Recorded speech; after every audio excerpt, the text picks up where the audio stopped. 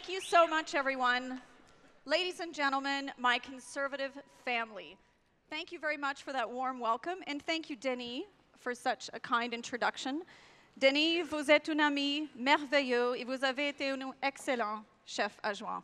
Ladies and gentlemen, Denis Labelle.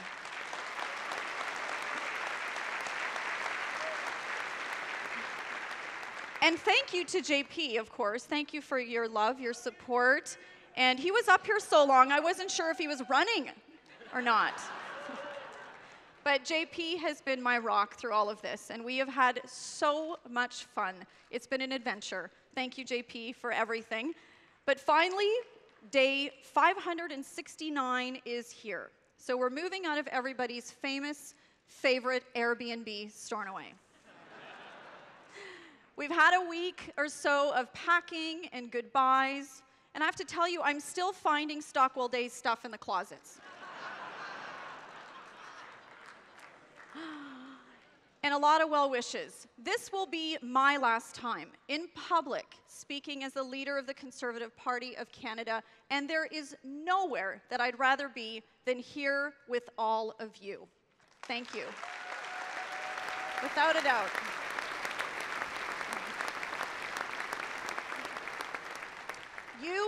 You, all of you, are the heartbeat of this great party, and you remind me of exactly why we all work so hard. You know, I think back to the 6 million Canadians that voted for us in 2015. They don't all hold Conservative Party of Canada memberships, but they are who we are here for tonight. I think of all the single moms out there that work 2 jobs, but they can't afford to pay their power bill.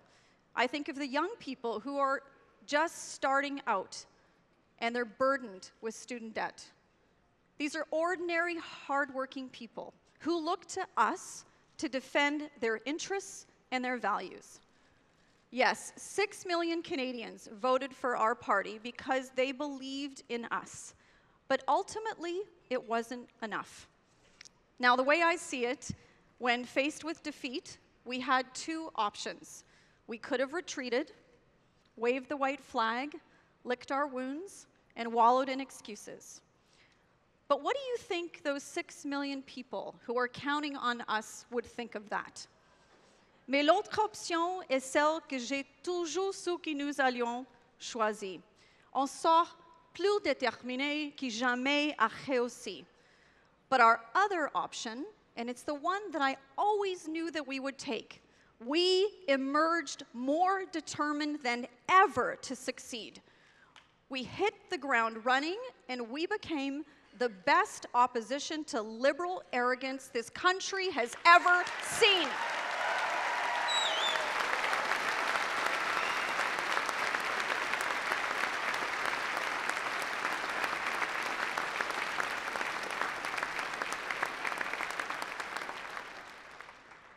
You know, and wow, there's a lot to oppose.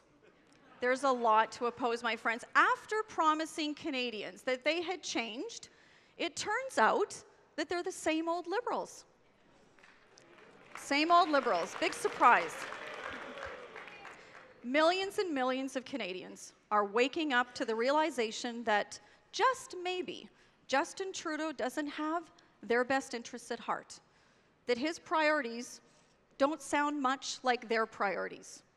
In less than 2 years, we've seen broken promises, mountains of debt, out-of-control spending on lavish office renovations, ministers who hold private cash-for-access fundraisers, a minister who claimed that he was the architect of one of NATO's largest military operations in Afghanistan.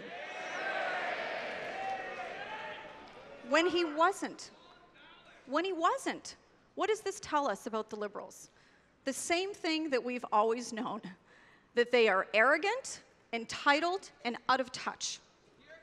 They are.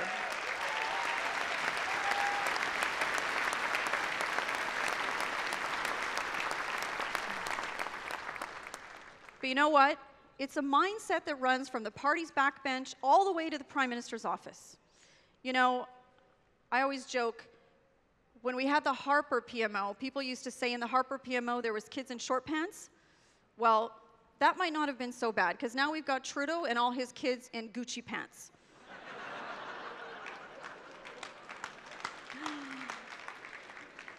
Now we have a prime minister who sees nothing wrong with rubbing elbows with billionaires who want access to government contracts. A prime minister who thinks that it's fine to charge $125,000 for his family's vacation to a private island in the Bahamas. A prime minister who has no issue spending nearly $30,000 of taxpayer money on Broadway tickets. Friends, you would be hard-pressed to think of a prime minister further removed from the experience of everyday Canadians than Justin Trudeau. So that's why, more than ever, Canadians need us to be a voice for the taxpayer and the voice for everyday, hardworking Canadians.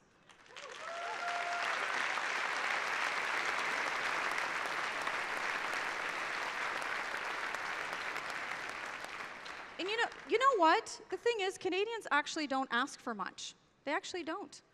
They want a good-paying job that allows them to care for their families. They want to raise their kids in a place, in a community where it's okay for them to go out and play. And while they don't mind paying their fair share of taxes, they'd like to end the month with a little bit of money in their pockets. And after promising to not raise taxes, the Liberals are nickel and diming Canadians to death. They have raised taxes on families, on students, on seniors, on businesses, your kids' hockey, arts classes, music lessons. All of it's more expensive. The Liberals even took away the break that families get for taking the bus. But you know what? But it gets worse. It gets worse. Just imagine, after a long day, you've had a long day at work, you decide to go to the bar with your friends for a glass of wine or a beer. The Liberals are taxing that. And you're especially the wine and beer. And you're a responsible guy or girl, so you take an Uber home. They're taxing that. They are literally taxing your Saturday night. They are nickel and diming Canadians to death. And you know what? Canadians are noticing. And that means that we are doing our job. We've exposed the billions of dollars in new Liberal debt.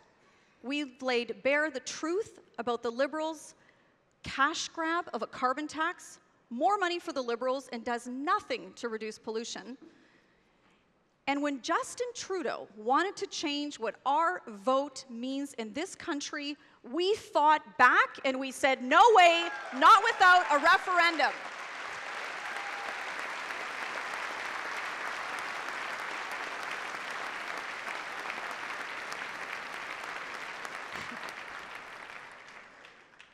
Come on, Justin. What happened to the sunny ways? What happened? I keep asking. Where's that Liberal sunshine? We have worked incredibly hard, and every day our members of Parliament go to work thinking of the millions of Canadians who are waking up to the realization that Justin Trudeau's fake photobombs are not going to put food on the table. We are exposing the Liberals for who they are.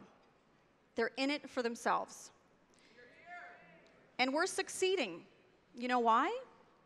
You know why? Because we have the hardest working, most principled, most compassionate group of women and men in our Conservative caucus, and I am so honored to work with them. They're amazing, amazing.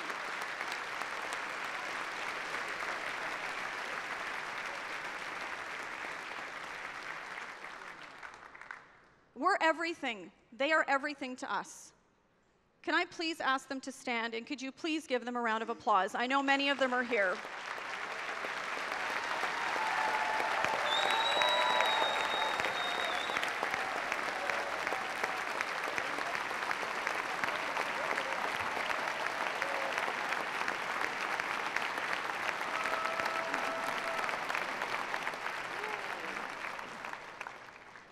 I'm literally in awe of them every day, getting to work with them and seeing them thrive.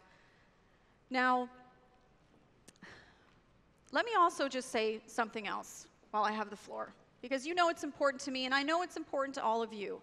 Our caucus and our party is stronger with capable, strong, talented women standing with us.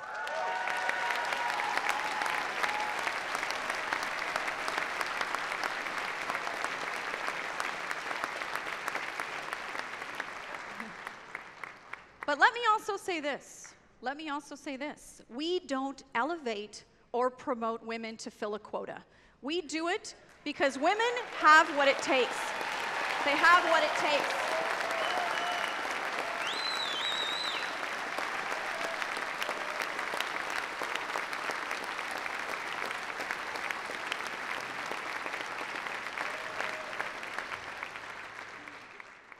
Our women compete and they win.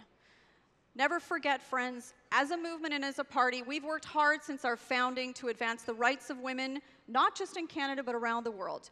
And never forget, we're the party of the first female cabinet minister and, of course, the first female prime minister.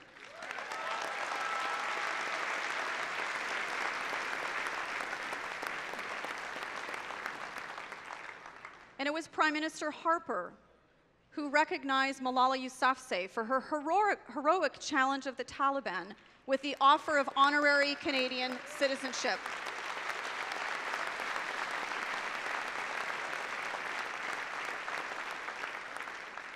We worked hard to found the International Day of the Girl, which has become a global movement promoting the needs of girls all around the world, and particularly in the developing world. And over the thank you.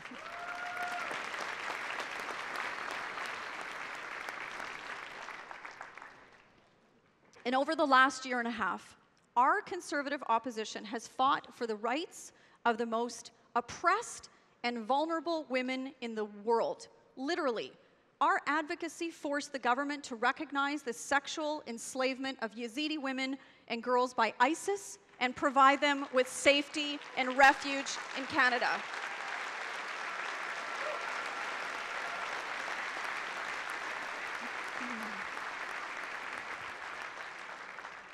And I've been very proud to see the bipartisan, multi-partisan support for the JUST Act to help protect victims of sexual assault.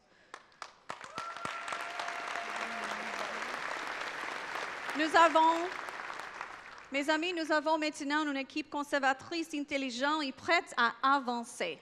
And now we have a smart, compassionate, battle-tested Conservative team that is a very real alternative to a Liberal government that is increasingly arrogant, entitled, and out of touch.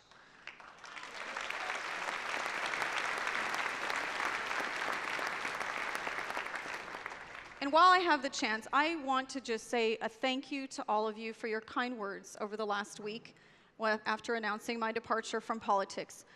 There's been a lot of generous things said, but I have to tell you there's just one quote, one thing that captures how I hope I'm remembered as an MP and as the interim leader in particular. And this quote came from one of our MPs. And he said, her role was made for her. She could be compassionate when she needed to, but if she needed to, she would kick Trudeau in the balls.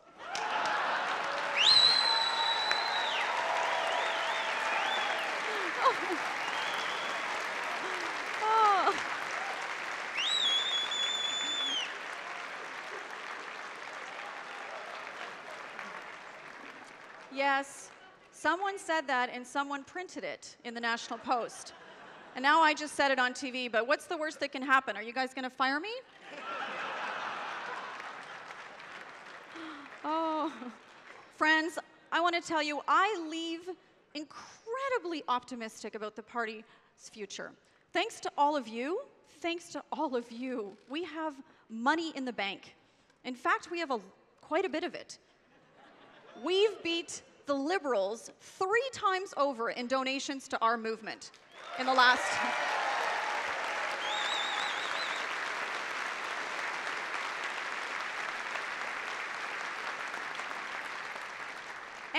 for the first time in years, there are more Canadians considering voting Conservative than not. We've set a new record for membership sales. Amazing.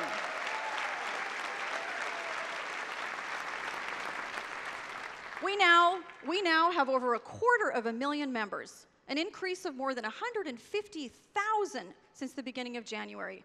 And those, yes. And those are paid members, not free like the Liberals.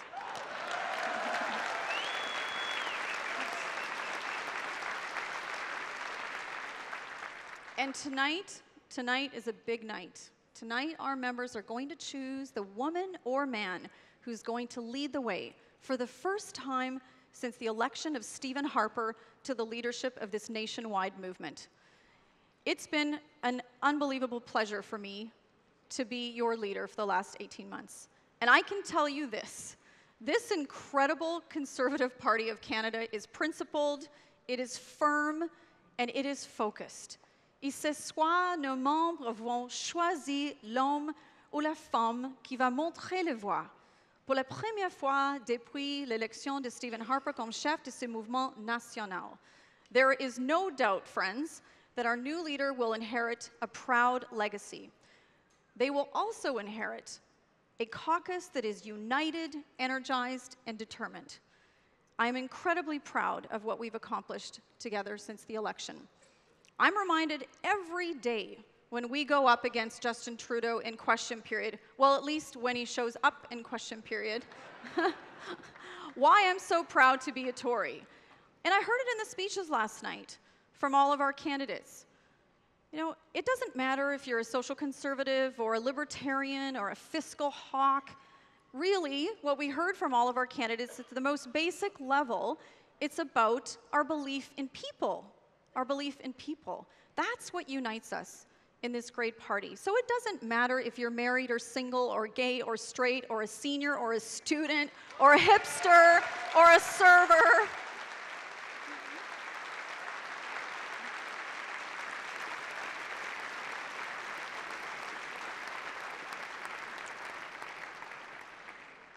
It doesn't matter if you're a hipster or a truck driver, a doctor or a lawyer, although we might draw the line at lawyers. We're thinking about that. But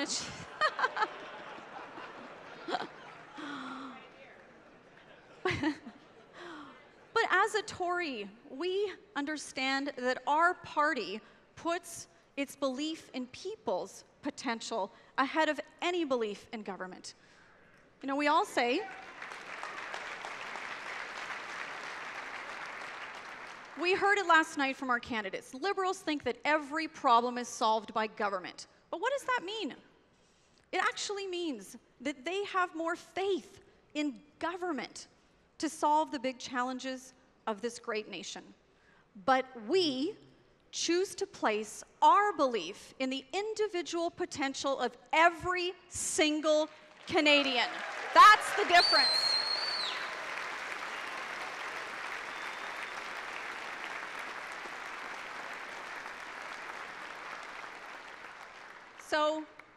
So as Conservatives, we want smaller government, we want more freedom, we want to leave more money in the pockets of those who earn it. Why? It's not because we love money, it's because we have faith in people to make the best decisions for their families, their businesses, and their communities. And it's a message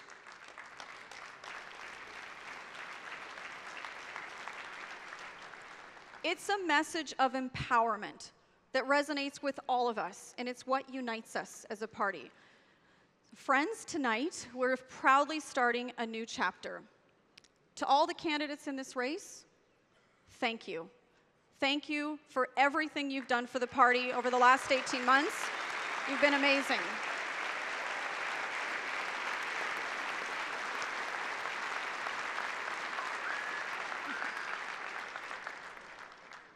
Now, regardless of who wins, you should all be proud of your campaigns.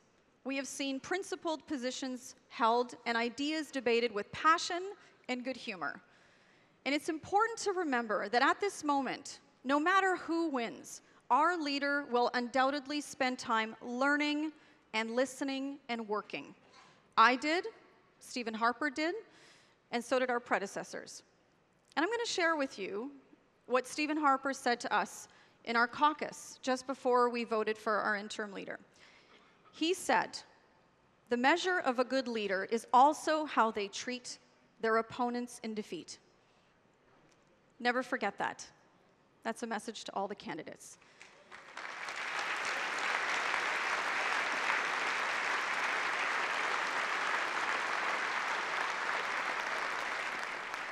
Finalement, à vous tous, une dernière pensée. Après ce soir, nous allons nous réunir comme une famille. Les principes que nous partageons tous sont beaucoup plus importants que les propositions faites au beau milieu d'une campagne. So finally, to all of you, one final thought. The values that we share are so much more important than the proposals made in the heat of any campaign.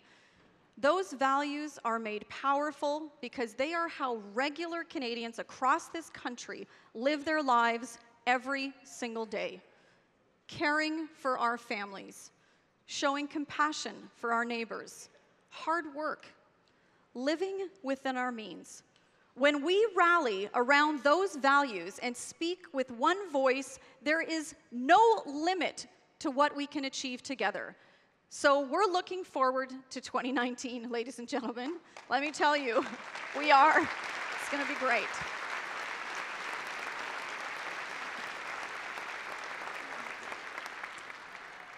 And when I'm asked to describe the Conservative Party of Canada in 2017, my answer is easy. We are strong, focused, and united, and we know Justin Trudeau can be beaten.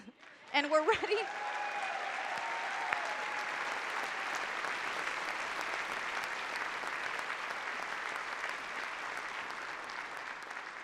We know Justin Trudeau can be beaten, and we are ready to win in 2019. Merci beaucoup. Thanks, everybody. Thank you.